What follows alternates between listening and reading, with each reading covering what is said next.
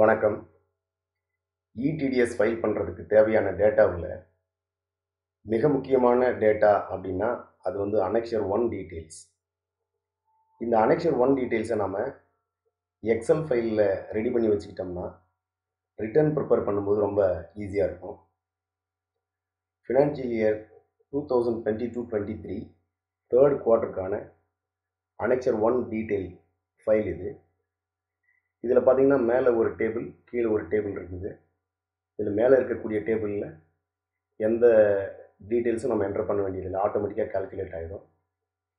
கீழே இருக்கக்கூடிய இந்த டேபிளில் பல செல்ஸ் கிரே கலர் பேக்ரவுண்டில் இருக்கிறத பார்க்கலாம். இந்த கிரே கலரில் இருக்கக்கூடிய டீட்டெயில்ஸை வந்து நாம் என்டர் பண்ண வேண்டியது இல்லை. இப்போ மீதி டீட்டெயில்ஸ் மட்டும் பார்த்தோம்னா, முதல்ல இந்த செக்ஷன் இது 92A.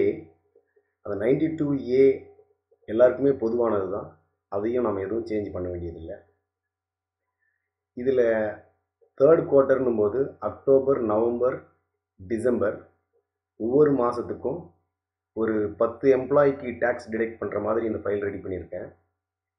ஒருவேளை உங்களுக்கு டேக்ஸ் டிடெக்ட் பண்ண எம்ப்ளாயிஸுடைய எண்ணிக்கை கூடுதலாகவோ குறைவாகவோ இருந்தால் அதுக்கு தகுந்த மாதிரி இந்த ரோஸை வந்து இங்கே நீங்கள் டெலீட் அல்லது இன்சர்ட் பண்ணிக்கோங்க. இப்போ டேட்டா எப்படி என்டர் பண்ணுறதுன்னு பார்க்கலாம். முதல்ல எம்ப்ளாயி ரெஃபரன்ஸ் நம்பர். இங்கே வந்து எம்ப்ளாயிக்கு ஒரு ரெஃபரன்ஸ் நம்பர் கொடுக்கணும். நம்ம எம்ப்ளாயி ஐடி, இது வந்து நம்ம IFHRMஸில் இருக்கக்கூடிய அந்த எம்ப்ளாயி ஐடியை நம்ம எடுத்து போடலாம். பட் ரிட்டர்ன் ப்ரிப்பரேஷன் யூட்டிலிட்டியில் அதிகபட்சமாக 9 டிஜிட்ஸ் மட்டும்தான் எடுத்துக்கொண்டதுனால IFHRMS கோடில் இருக்கக்கூடிய கடைசி 8 டிஜிட்டை மட்டும் நாம் என்டர் பண்ணிக்கலாம். அடுத்தது பேன் நம்பர். இந்த பேன் நம்பர் என்டர் பண்ணுறதுக்கு முன்னாடி முதல்ல ஒவ்வொரு எம்ப்ளாயியுடைய பேன் நம்பரையும் நீங்கள் வெரிஃபை பண்ணிக்கணும். எப்படி வெரிஃபை பண்ணணும்னா, IFHRMஸில் இருக்கக்கூடிய அந்த பேன் நம்பரோட வச்சு வெரிஃபை பண்ணாதீங்க, அதில் தப்பாக கூட இருக்கலாம். அதனால் அவங்க வாய்மொழியாக சொல்கிறதையோ அல்லது அவங்க எழுதி கொடுக்குறதையோ வச்சும் நீங்கள் நம்பக்கூடாது. அவங்களுடைய பேன் கார்டு அல்லது பேன் கார்டு ஜெராக்ஸ் அல்லது பேன் கார்டோட ஃபோட்டோ, இதிலிருந்து மட்டுமே முதல் முறையாக நீங்கள் அவங்களுடைய பேன் நம்பரை வெரிஃபை பண்ணிவிட்டு அதுக்கப்புறமா என்டர் பண்ணுங்கள். சப்சிக்வெண்ட்டாக அடுத்த குவார்ட்டருக்கு பண்ணும்பொழுது அந்த வெரிஃபிகேஷன் நமக்கு தேவைப்படாது. இதே பேன் நம்பரை நம்ம யூஸ் பண்ணிக்கலாம். இன்னொரு முறை சொல்கிறேன், இந்த பேன் நம்பரை மட்டும் தயவுசெய்து பேன் கார்டு ஜெராக்ஸ் அல்லது பேன் கார்டோட ஃபோட்டோ அல்லது பேன் கார்டை வச்சு மட்டும் வெரிஃபை பண்ணி அதுக்கப்புறமா என்டர் பண்ணுங்கள். இல்லைன்னா இந்த 10 எம்ப்ளாயி இருக்கிறாங்கன்னு சொன்னால் அதில் ஏதாவது ஒரு எம்ப்ளாயுடைய பேன் நம்பர் தவறுதலாக என்டர் பண்ணிட்டீங்கன்னா கூட அது பெரிய சிக்கலை கொண்டு போய் விட்டுடும். அதனால தான் நான் திருப்பி சொல்கிறேன், பேன் நம்பரை மட்டும் செக் பண்ணி என்டர் பண்ணிக்கோங்க.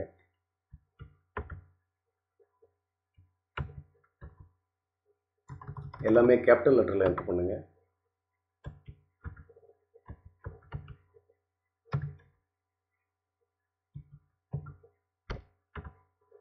அடுத்தது நேம் வந்து கேபிட்டல் லெட்டர்ஸில் ஃபஸ்ட்டு நேம் டைப் பண்ணிக்கோங்க. அதுக்கப்புறம் ஒரு ஸ்பேஸு, அப்புறம் இனிஷியல். இங்கே ஃபுல் ஸ்டாப்போ அல்லது எந்த ஸ்பெஷல் கேரக்டரும் யூஸ் பண்ணாதீங்க. அடுத்ததாக இருக்கக்கூடியது இங்கே அமௌண்ட் பெய்டு கிரெடிட்டட் அப்படின்னா அந்த எம்ப்ளாயி அந்த மாதத்துக்கு, இப்போ இது வந்து அக்டோபர் மாதத்துக்கான டீட்டெயில்ஸு. அக்டோபர் மாதத்தில் அந்த எம்ப்ளாயி வாங்கின கிராஸ் சேலரி,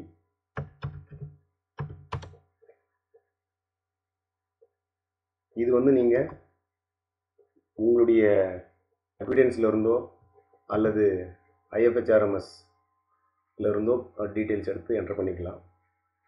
மீதி இந்த டீட்டெயில்ஸ்லாம் எதுவும் என்டர் பண்ண தேவையில்லை. கடைசியாக அவருக்கு பிடித்தம் செய்யப்பட்ட மொத்த டேக்ஸ், அதாவது TDSஸும் செஸ்ஸும் சேர்த்து மொத்த டேக்ஸு ஒரு 10,400 ரூபா அவருக்கு பிடித்தம் செய்யப்பட்டிருந்தாக்க 10,400ன்னு என்டர் பண்ணுங்க.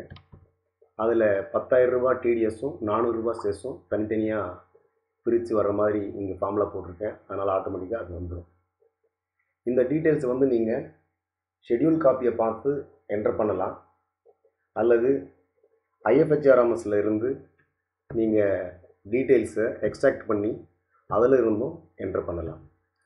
ஐஎஃப்ஹெச்ஆர்எம்எஸ்லேருந்து டீட்டெயில்ஸ் எக்ஸ்ட்ராக்ட் பண்ணி எப்படி என்ட்ரு பண்ணுறது அப்படின்றது இப்போ பார்க்கலாம்.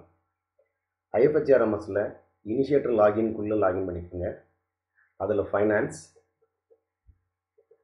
பேரோல்,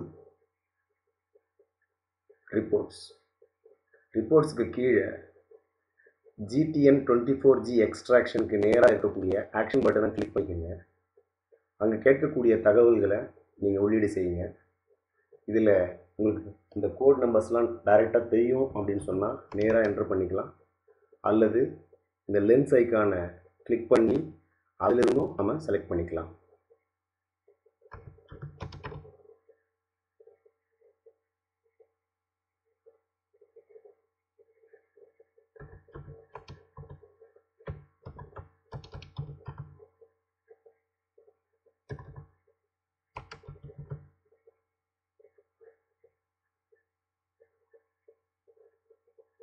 இந்த ஃப்ரம் செட்டில்மெண்ட் டேட் யூஸ்வலாக ஐஎஃப்ஹெச்ஆர்எம்எஸில் இந்த ஃப்ரம் டேட் வர்றது எல்லாமே மந்தோட ஸ்டார்டிங் டேட், அதாவது first day of the month அதுதான் நம்ம கொடுப்போம். பட் இந்த இடத்துல நீங்கள் லாஸ்ட் டே ஆஃப் த மந்த்தே கொடுத்துக்குங்க. இது அக்டோபர் மாதம்ன்றதுனால நாம் வந்து அக்டோபர் 22 செலக்ட் பண்ணிவிட்டு அதோட லாஸ்ட்டு டேட்டு 31. இந்த அக்டோபர் 31 நம்ம செலக்ட் பண்ணிட்டாவே ரிப்போர்ட் நமக்கு கரெக்டாக வரும். டூ டேட்டும் அதே 31 அக்டோபர் 22 செலக்ட் பண்ணிக்கிறோம். டேன் நம்பர் என்டர் பண்ணாதீங்க. சில நேரத்தில் டேன் நம்பர் என்டர் பண்ணால் டீட்டெயில்ஸ் கரெக்டாக வர்றது கிடையாது. அடுத்து கண்டினியூ கிளிக் பண்ணிக்கோங்க. சப்மிட் கிளிக் பண்ணுங்கள். சப்மிட் கிளிக் பண்ணதுக்கப்புறம் ஓகே கிளிக் பண்ணிவிட்டு கீழே போய்ட்டு மானிட்டர் ரிக்வெஸ்ட் ஸ்டேட்டஸில் ரன்னிங்னு வரும். ரிஃப்ரெஷ் பண்ணுங்கள். பண்ண உடனே அது கம்ப்ளீட் ஆகும். கம்ப்ளீட் ஆன பின்னாடி வியூ அவுட்புட் கிளிக் பண்ணுங்கள். வியூ அவுட்புட் கிளிக் பண்ணால் ஒரு எக்ஸல் ஃபைல் டவுன்லோட் ஆகும். இந்த எக்ஸல் ஃபைல் டவுன்லோட் ஆன உடனே இந்த எக்ஸல் ஃபைலை ஓப்பன் பண்ணிக்கோங்க. இதுக்கு மேலே நமக்கு இந்த ஐஎஃப்ஹெச்ஆர்எம்எஸ் தேவையில்லை. இதை நம்ம க்ளோஸ் பண்ணிடலாம்.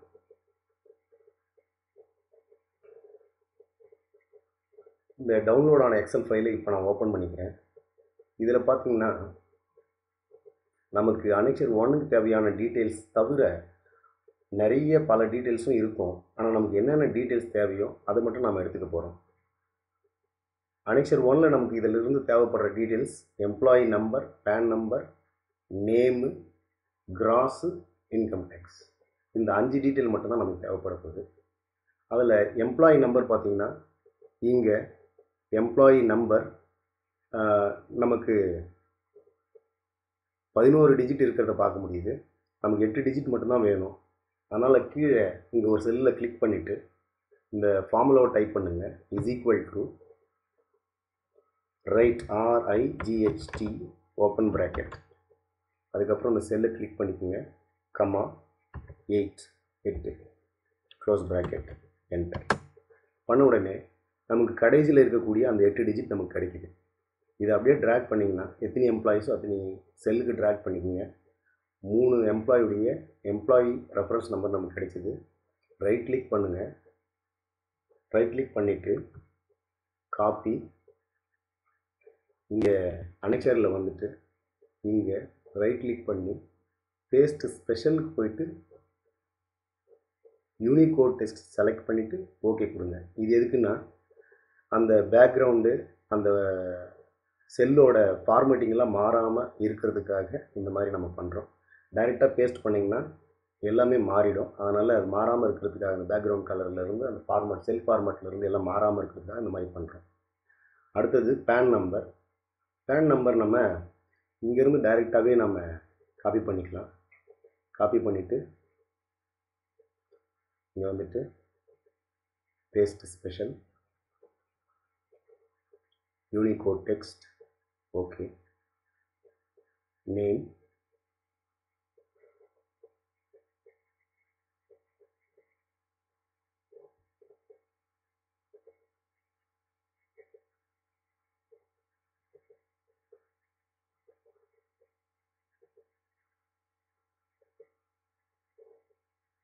அடுத்தது கிராஸ் பே கேர்ஃபுல்லாக எடுங்க. இங்கே நெட் பே இருக்குது, கிராஸ் பே தான் நமக்கு தேவை. இந்த கிராஸ் பேவை காப்பி பண்ணிக்கோங்க.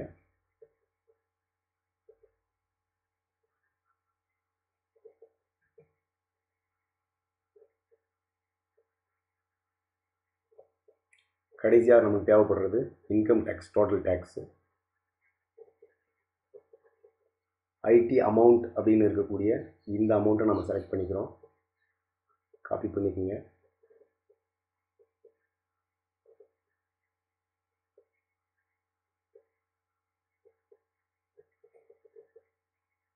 நமக்கு தேவையான அக்டோபர் மாத டீட்டெயில் எல்லாமே என்ட்ரு பண்ணியாச்சு.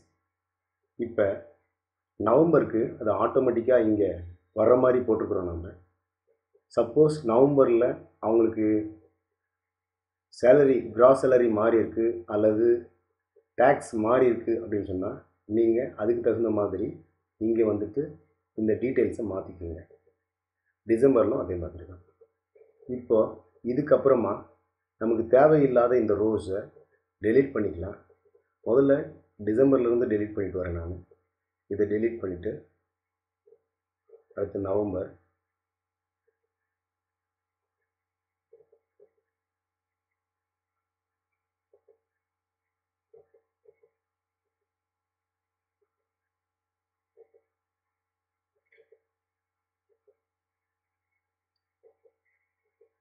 இது ஃபைனல் பண்ணுறதுக்கு முன்னாடி அவங்களோட